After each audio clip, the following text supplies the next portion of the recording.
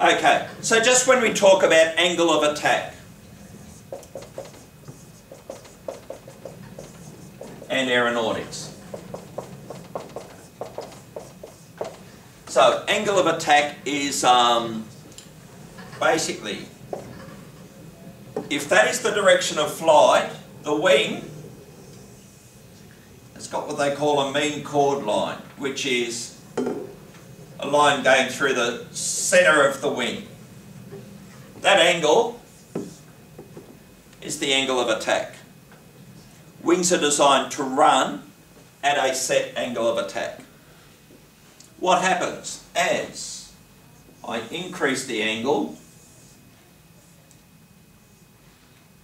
I draw a wing like this first. When it's parallel to the direction of flight, the airflow goes round. That is the final direction.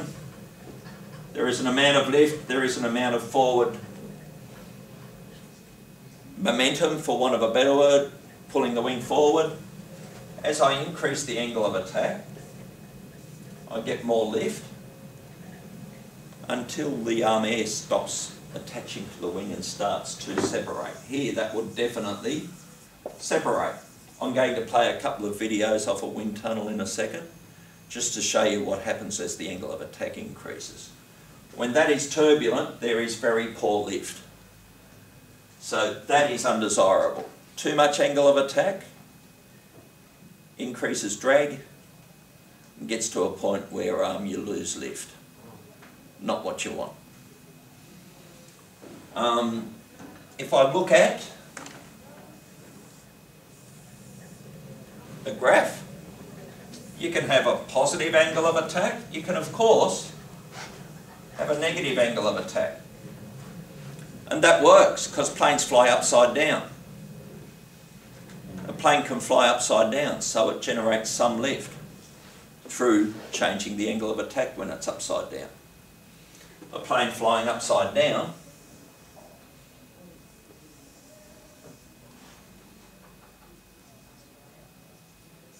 there is the wing there. It still has a slight angle of attack. Okay, that will generate lift. If I've got a flat plate, perfectly flat plate, zero camber. If it's travelling parallel to the airflow, lift is zero.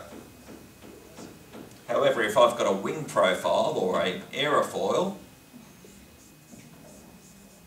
that still generates some lift at 0 degrees. So that's the angle of attack, that's the lift. It's called the coefficient of lift. Once again, the maths you don't need to know, you just need to know the principles.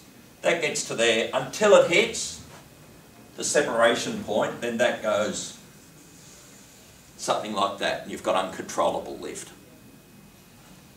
A normal plane or a normal wing does that and then it hits it. So wings are more efficient than flat planes. Go figure. Common sense wins once again. That's the effective angle of attack. As you increase it, you deflect the air down a bit more, you increase the lift. You also increase the drag. That flat plate, if I was to look at the drag, there's the angle of attack, and now this is drag. There's very little drag and there's very little disturbance to flow. Yeah?